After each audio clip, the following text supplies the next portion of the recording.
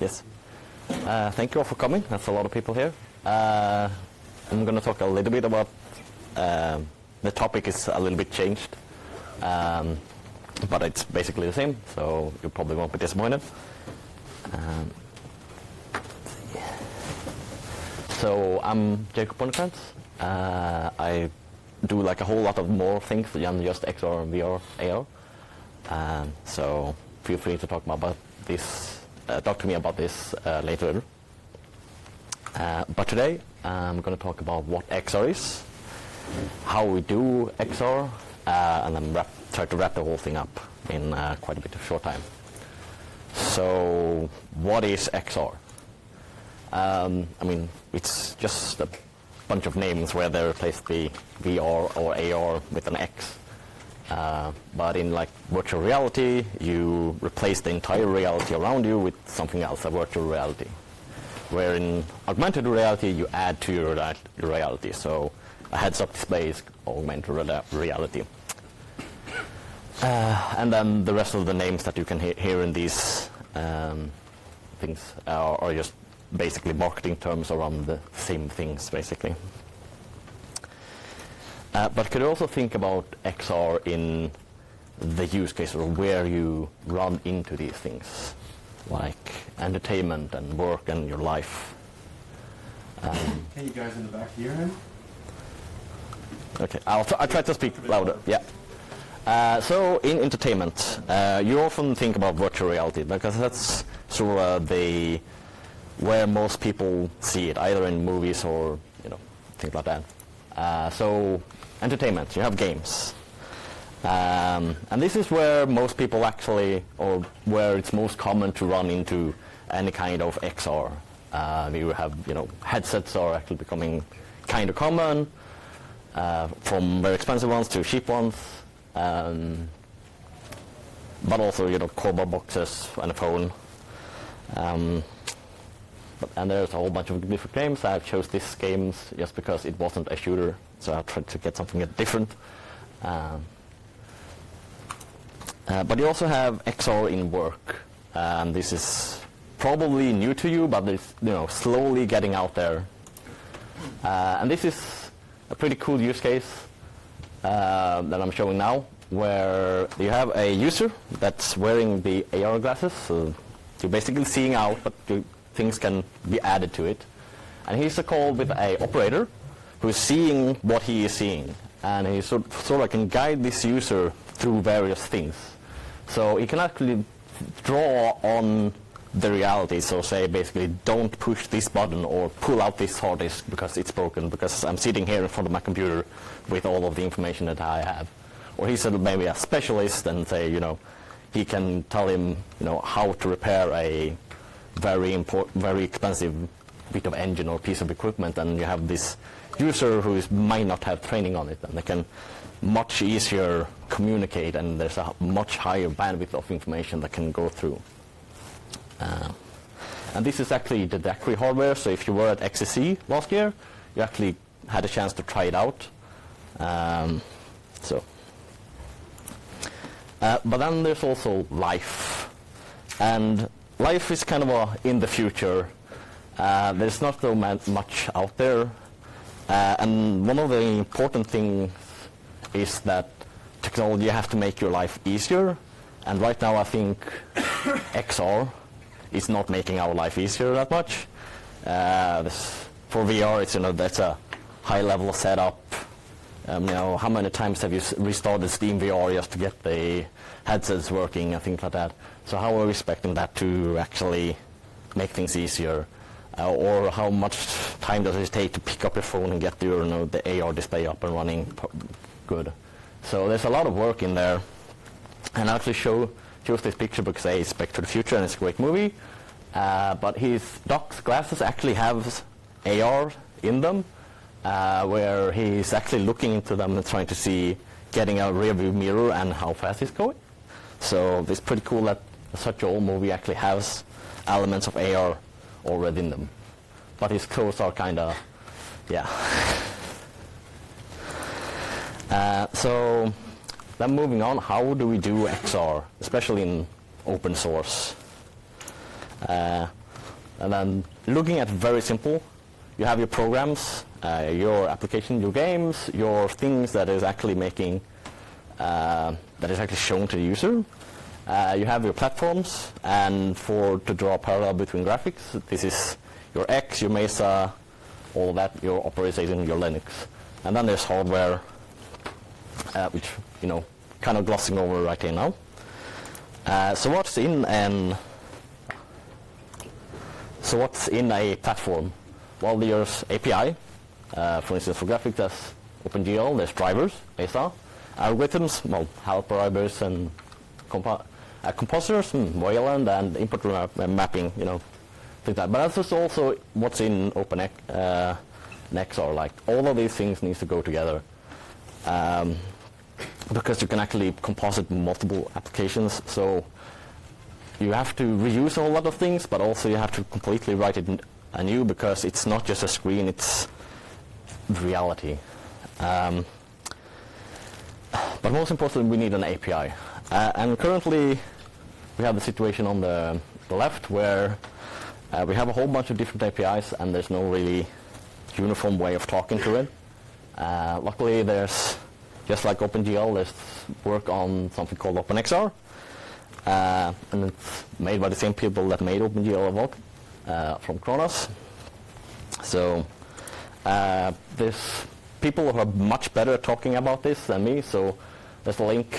Once the slides are up, you can look at that. We'll actually talk a lot more about OpenXR, what it is, and more specifics. It's coming hopefully soon. But what we also need is, just like we have in Mesa, we need a community of XR developers. So we need something where we at Collabora is trying to build up something from the ground, based on OpenXR, and trying to build a community around it once we can actually release it. And we actually want FOSS to not just be lagging behind. I mean, Mesa is soon, like, once the patches land, will actually be the first time ever that it's actually been up to the same version of OpenGL that has been released ever. But we want to actually be leading it. We want people to come to this community to do experimentations, to work on XR, virtual reality, augmented reality, and actually pay the wave, not just keeping up. And we want it to be open and accessible to everybody, so it can become part of everybody's life, not just hackers. That's kind of odd. So try to wrap it up a little bit. Yeah, as I said, it's a cool future out there, and we are in an opportunity to actually be proactive, not just keeping up. And there's a whole bunch of work as well. So yeah. Again, this is what you can talk about me. Try to talk right now about just talk. And thank you, and any questions?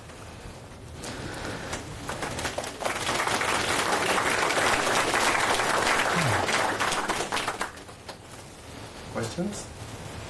Yes. You talk about to be a guy like OpenGL and Vulkan. Are you planning to make a standardization for it? Are you planning to make a standardization for it?